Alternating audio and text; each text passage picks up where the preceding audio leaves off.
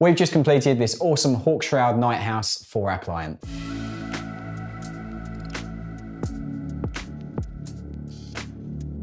So this Night House comprises of some awesome models, including 2 Armiger Helverins, 2 Armiger Warglaives, and then 3 Knights that are fully magnetised for all weapon loadouts for flexible gaming.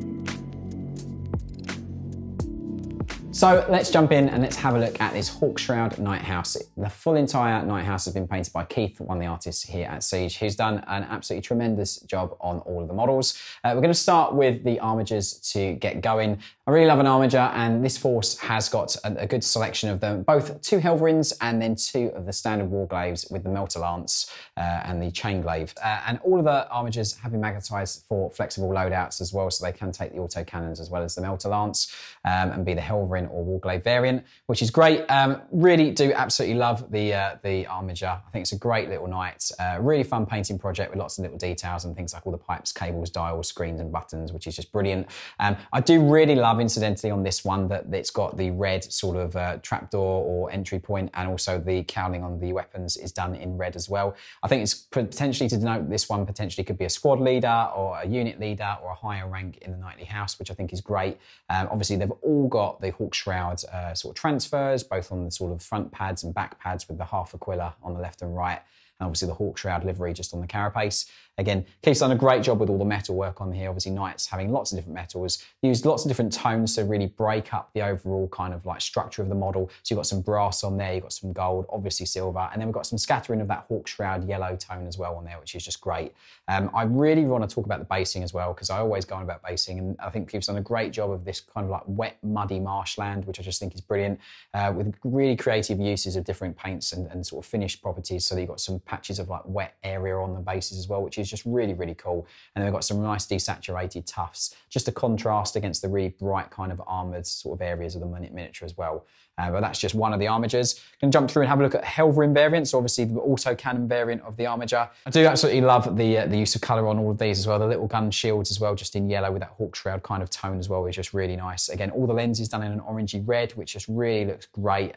Great sort of like for the optics on the front of the Armigers. All the carapace sort of entry hatches are done in a nice blue as well. That sort of primary colour triad of red, blue and yellow just on the miniatures just works extremely well.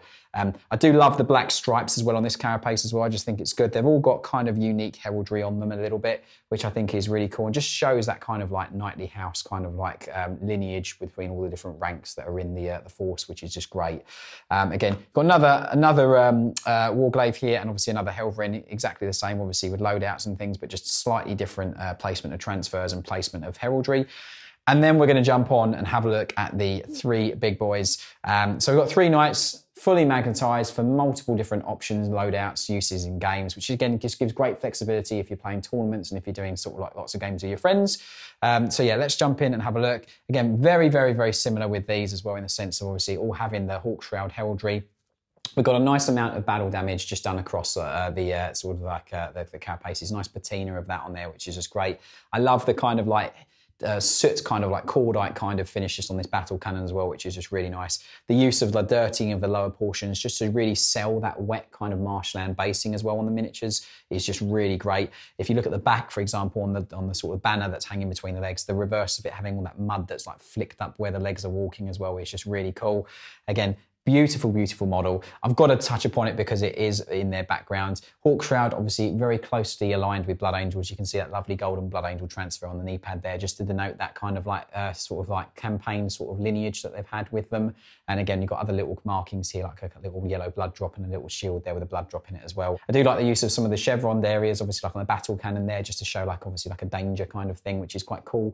And again, really, really well executed. The battle damage is not over the top, just really done nicely across the different areas. Some real sort of oily marks and stuff obviously on there as well, as if like that oil was seeped from different areas of the mechanisms and things, which is great. If you look around the back, for example, just where the sort of like the exhaust area is, you've got obviously the dirtying of those exhaust stacks, but then we've got this really heavy kind of like oily kind of weathering that's been done on this back section with some of those Mechanicus warning symbols and things, just slightly obscured, but just to show the sort of like the patina of the damage and the sort of the use that's on there as well.